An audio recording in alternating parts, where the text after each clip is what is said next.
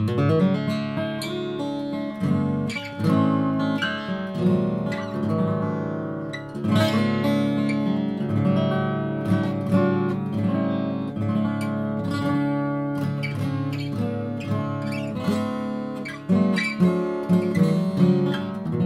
I'm just messing around this 96 Martin D35, pretty rare one. It's got a bear claw top. You don't see that too much. The top reminds me more of like a custom shop guitar. This is really a special guitar. Really great action. Really sounds so old Martin woody sound. This was really a lot of guitar plays, really easy. Kind of going back and forth on whether I can even sell it, man. Geez. But I thought what I'd talk about today, because guitar improvisation is the most important tool to develop your musical tool chest and a kind of a well or wealth of knowledge. And you need to always be improvising and expanding your ear and your ability to hear musical ideas. And working in dadgad's really good for your ear because it kind of forces you to be more intuitive. Regular tuning is fine too, but dadgad kind of has a lot of mountain in it. So when you work on dadgad stuff, it's really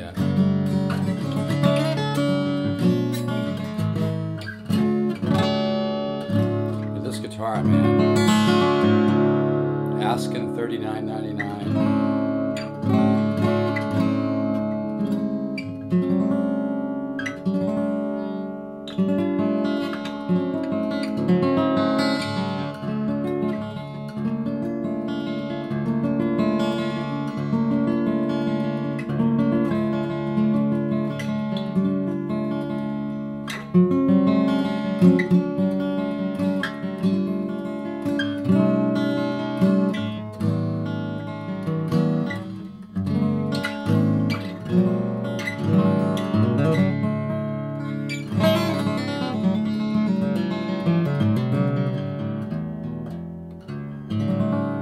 Really has a sound, man.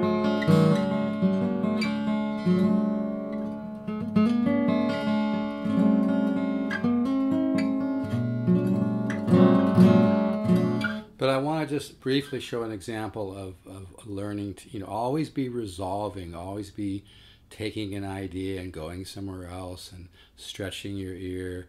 And this involves, listening and getting to know different chord forms so that you begin to get that chord form in your mind, in your subconscious mind. So when you're working on an idea subconsciously, you've already processed what that chord sounds like, so you might hear it, you know where it is and what it sounds like, so you can go to it.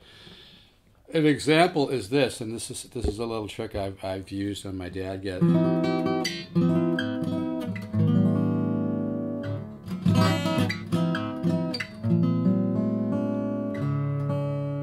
So this little, I know it's probably hard, but you can hear it though. And then I go. And then the resolution that I just found this morning. See, that's a nice little shift, you know what I mean? It's like a little color shift, because this.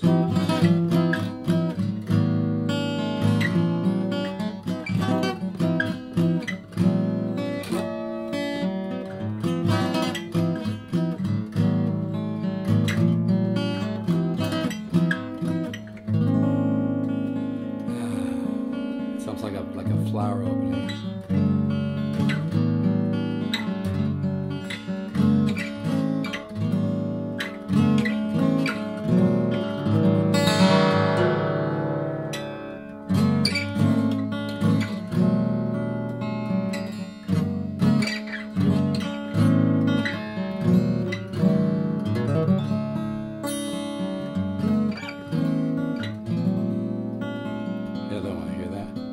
So you always want to be working on musical ideas, intention and resolution, and going from this chord to this chord in a musical way.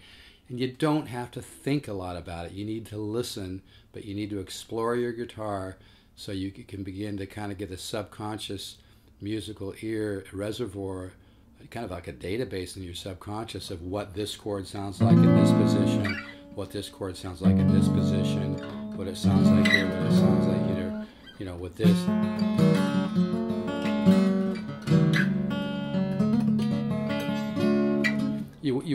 I think Larry Coryell talked about this too, the great Larry Coryell, great player, is, playing chords and ideas and tension and resolution and getting to know color so that you get the sound in your subconscious mind, and then later it's work to piece this stuff together. That's where the practice comes in. But you can't become a lot more musical by just thinking and being left brain and trying to control everything. You have to work at guitar improvisation, and you have to work at composition. But anyway, that was my example, was this. I think it sounds so cool.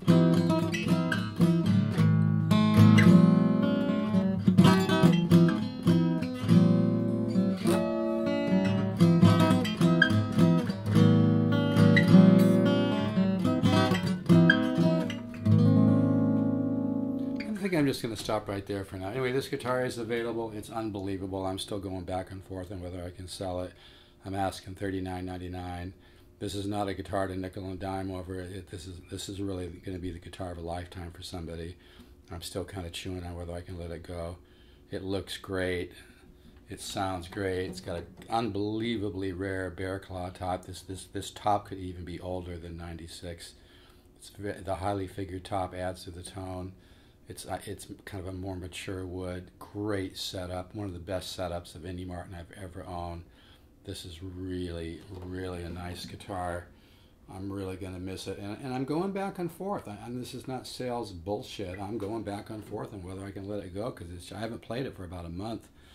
And somebody emailed me about it this morning, so I got it out to check on something and sent him a couple extra pictures. And man, what a guitar.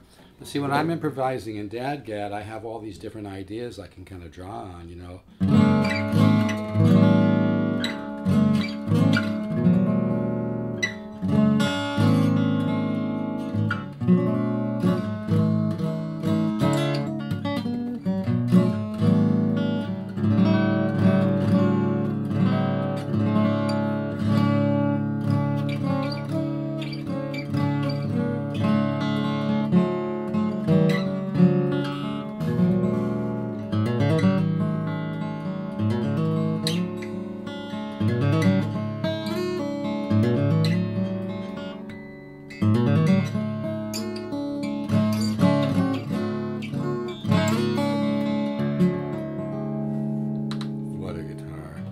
Anyway, if you have any interest, you can email me, polkzoo@gmail.com.